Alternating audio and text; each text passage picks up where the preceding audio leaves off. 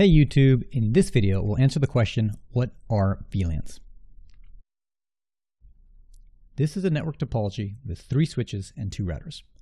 The routers create network boundaries, which means we have 3 total IP networks on this topology. The routers facilitate the communication between these networks, and the switches facilitate all the communication within these networks. If you understand all this, then you can understand the first major function of a VLAN.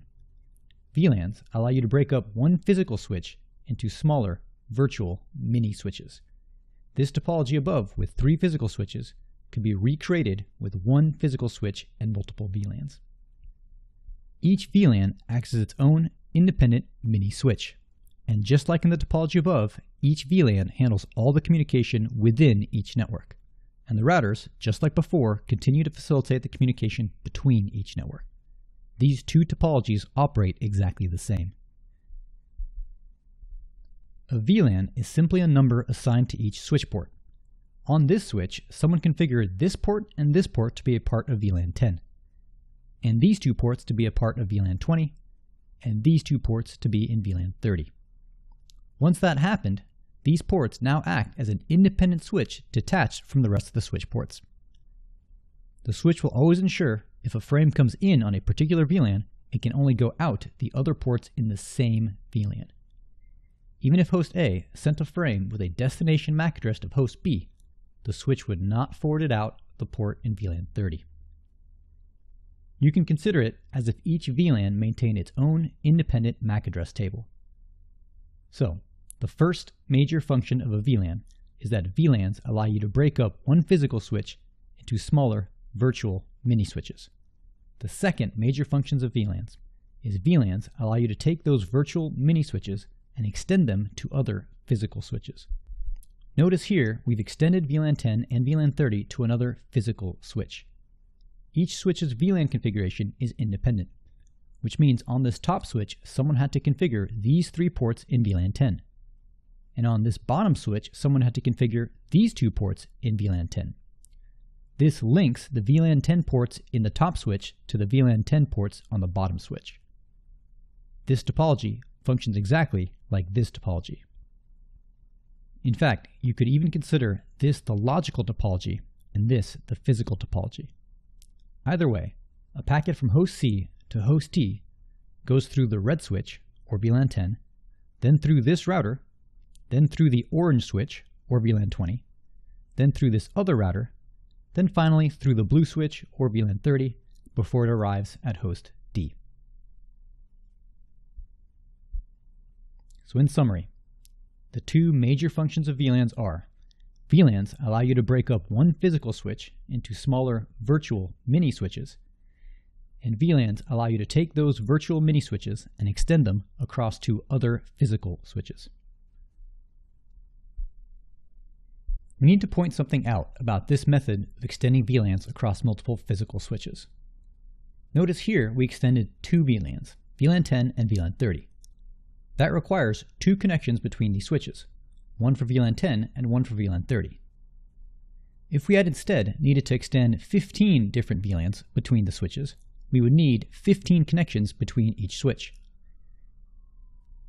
This creates a scale problem, because if these were 24 port switches, there would only be 9 ports left over for actual hosts and routers. Instead, a mechanism was developed which allows multiple VLANs to traverse a single link. Notice here, we only need 1 link between each switch, and that 1 link is carrying both VLAN 10 and VLAN 30. We can actually do the same for these routers. Notice each router has 2 connections to the same switch. These can both be replaced with a single link carrying multiple VLANs. Here, we've made it so that each device only has 1 physical connection to each other device, and some of the links carry only 1 VLAN and others carry multiple VLANs. Now, links which carry multiple VLANs are known as trunk ports or tagged ports. Links which carry only 1 VLAN are known as access ports or untagged ports. Now, there is something else to consider. Traffic on the wire is simply a bunch of 1s and 0s. If a bunch of 1s and 0s arrive on this link from host C, the switch knows they all belong to VLAN 10, because access ports only carry traffic for one VLAN. But here, on these trunk ports, it isn't as simple.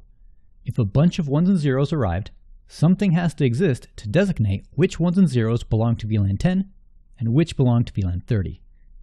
That something is what we know as a VLAN tag. Each packet has its data payload, then a layer 3 header, then a layer 2 header. Inside the layer 2 header is where the source and destination MAC address appear, which indicate who is talking to who. When a packet traverses a trunk port, an extra piece of information is added inside the layer 2 header, which indicates what VLAN that traffic belongs to. That is the VLAN tag. The way it works is when this switch sends traffic on a trunk port, it marks all the frames with a VLAN tag so the other switch knows which VLAN that traffic belongs to. This is how it works.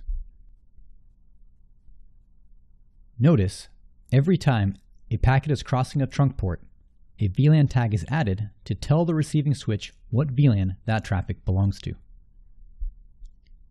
This is what the VLAN tag actually looks like on the wire. On the left, this is a packet as it comes in to an access port. Notice the layer 2 header has 3 fields: type, source, and destination.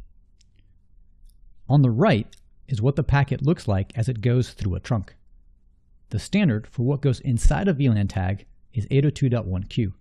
This is simply the rules which govern what a VLAN tag actually looks like on the wire. 802.1q VLAN tags add this part right here. There are a few fields in the VLAN tag, but the important one is down here. This field indicates that this packet should be associated to VLAN 10. This is the same illustration as earlier, and is still an accurate logical representation of what you are looking at above. Traffic from host C to D is still going through the exact same path and the exact same process logically. The only thing that is different is the physical topology. In the end, one of the key benefits of VLANs is your logical topology is not constrained by your physical topology. Before VLANs, your physical topology greatly affected your desired logical topology. VLANs eradicated that problem entirely. Now there is one last concept we need to discuss before we wrap up our discussion of VLANs. Let's just focus on this bottom switch and trunk port for a minute. If this trunk port receives a frame tagged for VLAN 10, the switch will only send this frame out VLAN 10 ports. If this trunk port receives a frame tagged for VLAN 30, the switch will only send the frame out VLAN 30 ports. But what happens if a frame arrives without a VLAN tag? The switch has to associate the frame with a VLAN so it knows which ports are eligible to receive this frame. 802.1q provides for a way to set a fallback VLAN, so that if an untagged frame arrives on a trunk port, the switch has a VLAN it can associate the untagged traffic to. That feature is known as the native VLAN, or the PVID, the Port VLAN ID. It is a per trunk port configuration, and any frame that arrives without a VLAN tag is automatically associated with the native VLAN. In this case, this trunk port's native VLAN is 10. Therefore, this untagged frame will only be forwarded out VLAN 10 ports. The native VLAN also plays a role in sending frames as well. For example, if host D sends a frame, it'll arrive on the switch on an access port in VLAN 30. So the switch will associate this frame with VLAN 30. When the switch tries to forward the frame out the trunk port, it'll first check the local native VLAN configuration. If the frame it is trying to send does not match the native VLAN, it'll tag the frame and forward it as normal.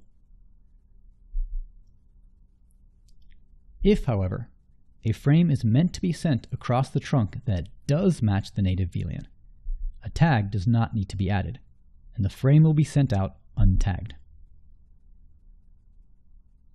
So to quickly review, if a trunk port receives a frame with a tag, the frame will be associated with a tag VLAN.